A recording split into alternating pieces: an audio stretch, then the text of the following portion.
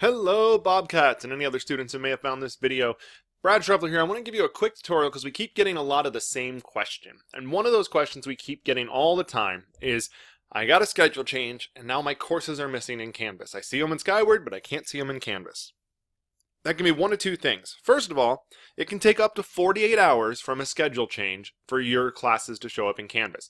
That's up to 48 hours from your first day in the new class. So if your schedule got changed on a Monday, but you didn't start your class until Tuesday, you might not see that class until Wednesday, possibly Thursday. So keep that in mind. If it's not been 48 hours, just be patient for right now. But one other thing you can check is that you just don't have that class favorited. So what that means, if you're missing a class and it's been more than 48 hours, you're going to go to this little button here that says Courses. You're going to scroll down and click All Courses.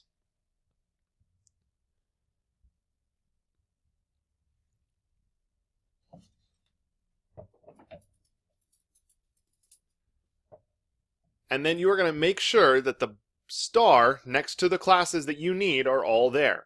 So if there's a class you know you need, for example, let's say I know I need this Imagine Learning course, I just go ahead and click that star. Now, when I go back to my dashboard,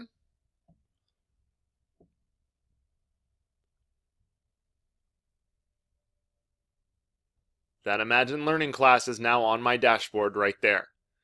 This is also a useful way to clear out courses you don't necessarily need access to. So if you still see classes from last year or you see any things that you're no longer interested in, you can also go in and clear out a course. So if I don't want that Imagine Learning there, just click that star.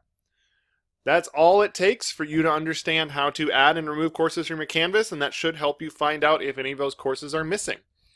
If you are a Bridgewater student and you have any additional questions, you can email bridgewater_ms@ocps.net. We'll be glad to help you guys out there. And I hope everyone has a great Bobcat day.